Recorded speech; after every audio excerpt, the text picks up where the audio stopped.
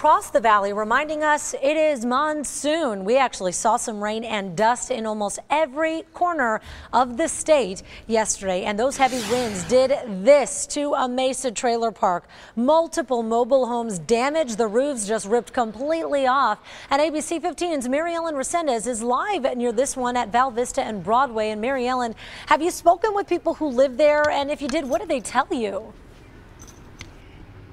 We certainly have. Well, they said last night it was just this huge, strong wind that hit. And take a look at Kathy and Richard Teresi's roof. Literally just peeled off. Richard described it as he went up top, almost like a wave there, and you can see the damage there. They're worried that their mobile home right now might be damaged or actually totaled. But I got to tell you, one of the biggest worries is those rains that are predicted coming up, because they're saying there's nowhere to actually fasten a tarp at the top of this.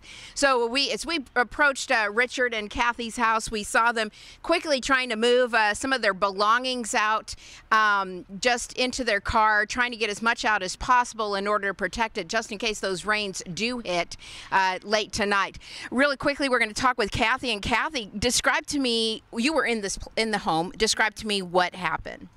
I was sitting at my computer watching a video, and all of a sudden the electricity popped off and there was a big ripping noise. And it was, the trailer did shake. Mm-hmm. And my brother-in-law's painting went to the floor. This was quite scary for you. Yes, it was. I was just in shock, shaking. And I shook for about 3 hours afterwards. My hands were still shaking. I think they're still shaking. They're still shaking.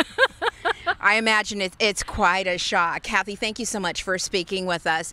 Now, we've been told that not only are these two trailers damaged, but there's also a third, possibly a fourth trailer in the park damaged simply like this. We don't know exactly what type of winds those are, because as you know, the National Weather Service has to determine whether or not it was a microburst that actually hit this area. So right now we're just calling those heavy winds. We're live in Mesa. Mary Ellen Resendez, ABC 15, Arizona.